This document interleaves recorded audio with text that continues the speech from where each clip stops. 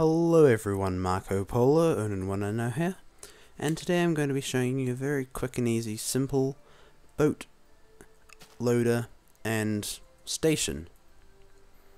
Now, all you have to do for this boat loader is walk in, place your boat on this half slab, or you can have a block, doesn't matter.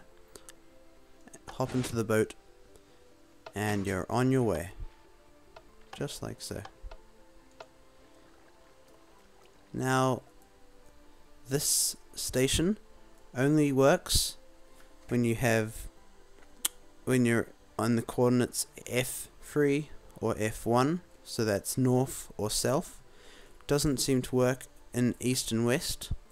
It's either a bug or just something in Minecraft, but that's that. Now I'm going to show you how to make it.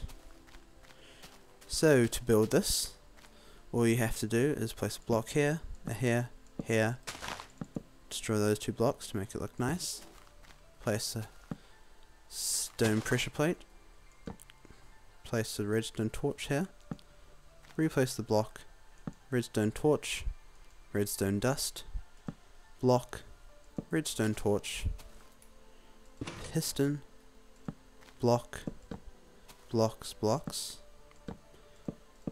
a few more blocks just like that, place your water in here, and you are done.